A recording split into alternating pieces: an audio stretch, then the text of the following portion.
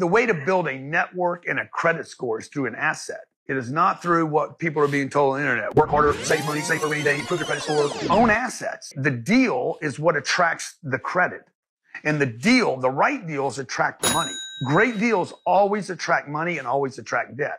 One single family house that can only attract Brenda. I got to get this one Brenda. It's like, it's 1,000,001. Same thing with selling one house and making a little bit of money. And it was easy 2 years ago. Now it's going to become impossible.